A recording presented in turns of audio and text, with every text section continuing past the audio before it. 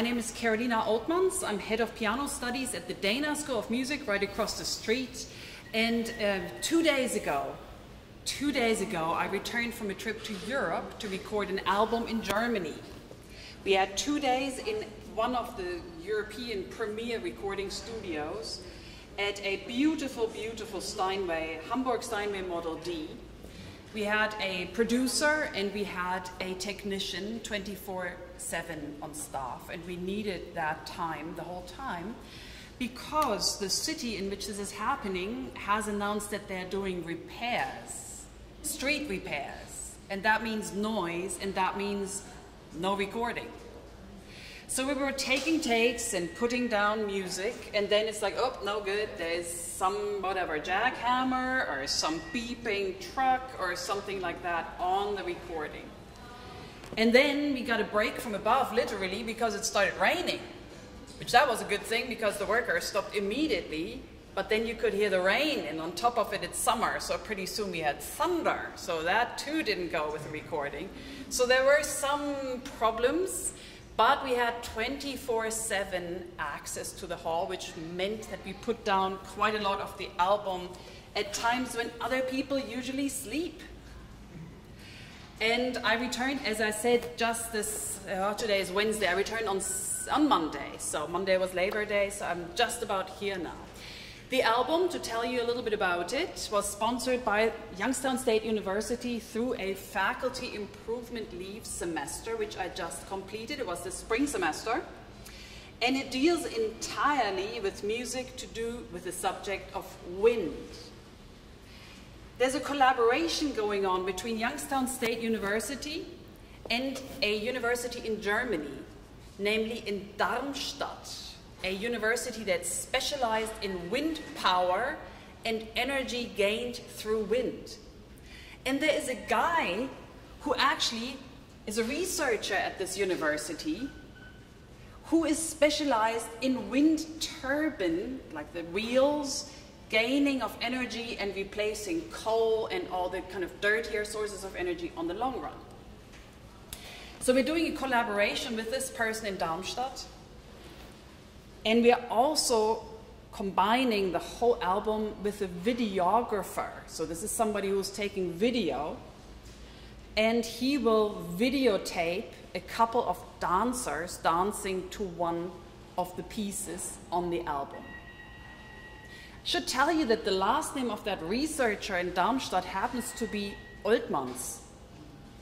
And that's not by accident, because it's my nephew.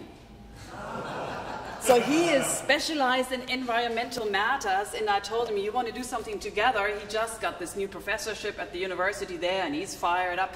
So he's going to basically write a report of where we are with gaining energy through wind, and where we can be in 5 years, in 10 years, etc., etc. Just a very simple overview.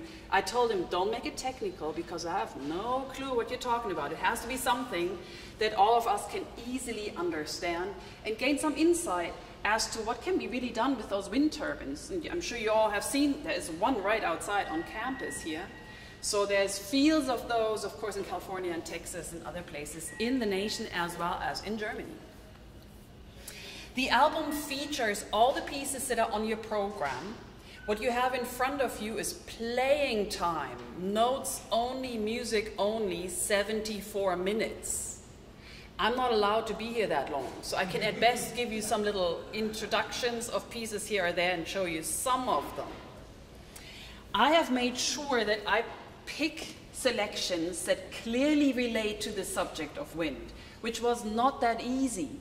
So it had to have the title of wind or something wind-like in it, so the wind had to appear in the title, or it had to be quite clear that we're dealing with the subject of wind, which we'll get to in a little bit when I come to my Debussy selection.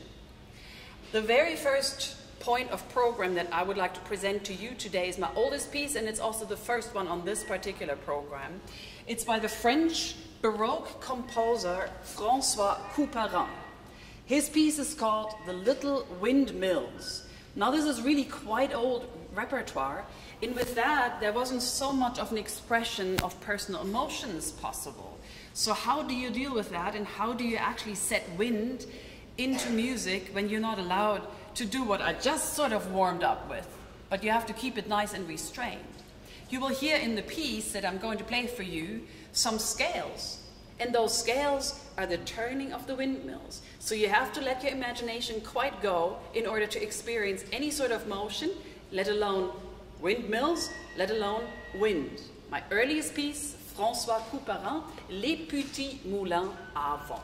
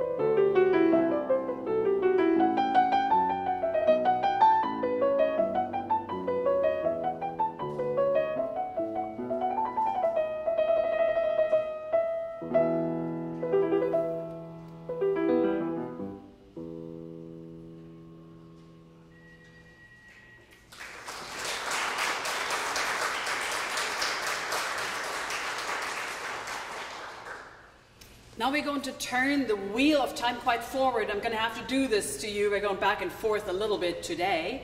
My next piece on the program is very dear to me. It is by Leos Janáček, who is a Czech composer.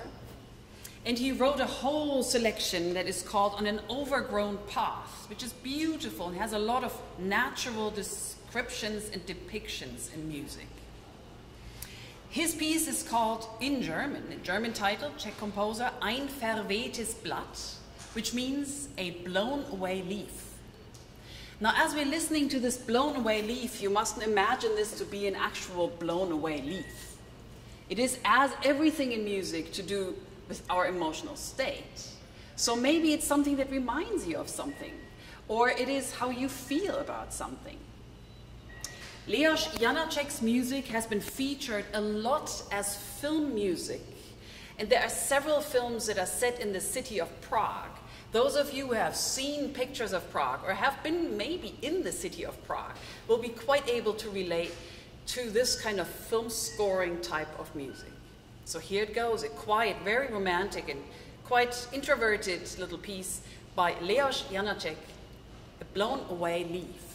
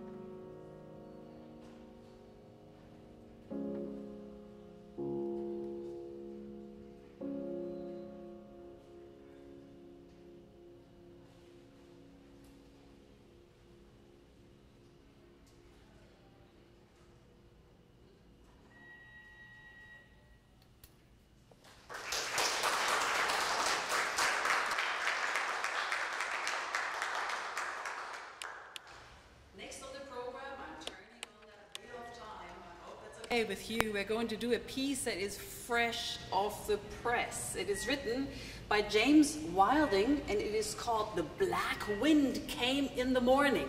And I have to show you something that I'm going to use for this piece. Some of you might know that one can actually read music off an iPad, and I will do that for you. Here's the music, looks like this. So it's music played with the iPad, okay. But I also have a pedal that I will use to turn my pages. So I don't need to actually bother anybody else with the performance of this. This is my turner pedal. It looks like this, and it's connected via Bluetooth to my iPad. This here I stuck on there myself because many stage floors are black, and you have to sometimes look, where's my iPad pedal? And then if it's all black, you can't see a thing. That's why I put this little ugly number on top here. The piece is about 8 minutes long, and the idea behind it is somewhat of an apocalyptic wind that is coming. Like we're having weather patterns like that right now. A wind that destroys lives, a wind that destroys hopes, a wind that is just out to destroy. So that is The Black Wind Came in the Morning. The piece is about 7 minutes long. It is not overly contemporary, but it has its moments, and it was commissioned extra for the Wind Project. Oh, I should also tell you what you're going to hear in the piece. There will be wind and then quiet. Wind, quiet. And then the wind starts picking up with a force that leaves nobody behind. So at first you get these quiet moments, and you can tell, oh, this is not good. Something is going to go pretty bad. And then after a while, it just unleashes its full power.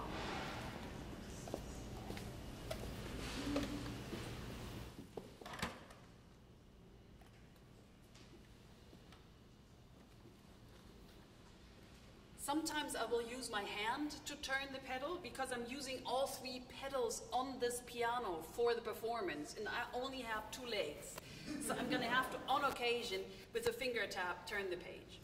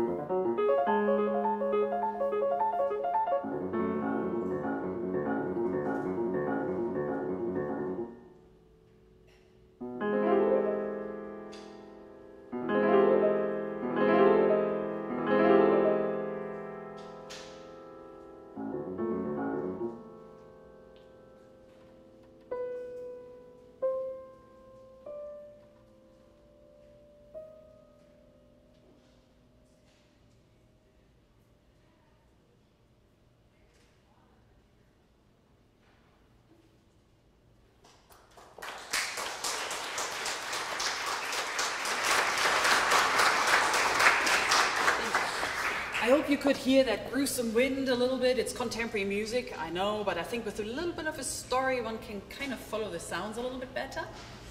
Now I would like to show you, let me see how much time we still have. Oh, I can still play a little bit, I think. I'd like to show you some of the selections by Claude Debussy that I've also recorded. Let's take one at a time because they each go with their story, and I'll see how the timing goes on it too. The first piece is called Le Vent dans la Plaine, which means the wind in the plain. And this is a wind, it's not a long piece, it's about 3 minutes or so long. This is a wind that is mischievous, that might clunk down windows or shut a door, and it sort of whisks around corners. And again, remember, all of this and the entire album is not about wind, it's all about us. So whatever you imagine that you feel or see as you listen to this music is right. Now this is by Claude Debussy out of his 2 volumes of preludes, which are maybe his freest style of composition. So here he can really let his imagination go quite wild. So here is Le Vent dans la Plaine, a mischievous, fast, and a little bit wicked wind for you today.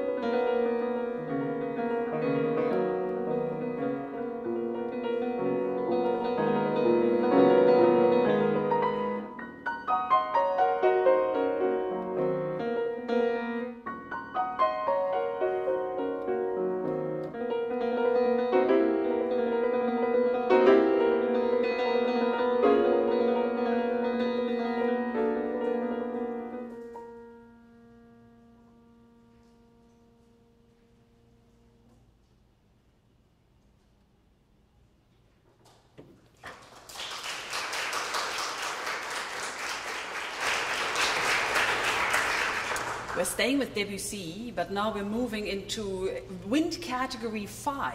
If this was 2, we're going into a little bit some stronger wind.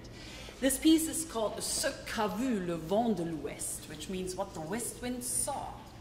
And I looked at the map of Europe. I have a map of Europe in my studio, so I kind of get to know Europe really well. And I looked to France, and if you look at the west of France, you will see that there is really only the open ocean.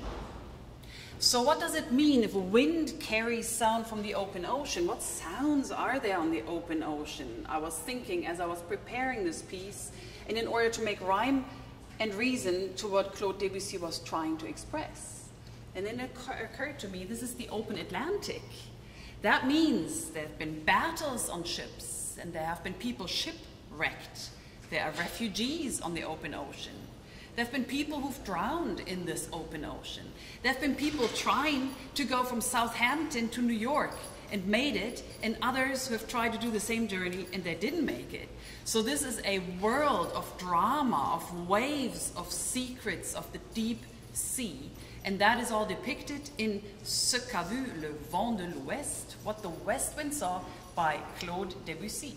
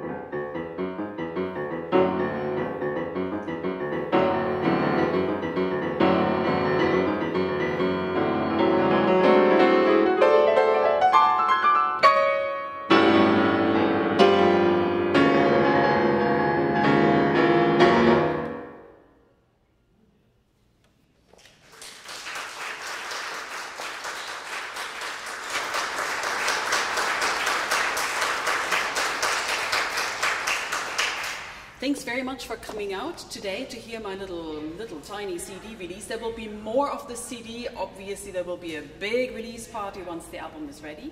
So stay tuned. Visit me on Instagram, on my homepage, on YouTube, on Facebook, whatever social media sites you're on, or in person. I'm here right now, so if you have any questions, please don't hesitate to ask.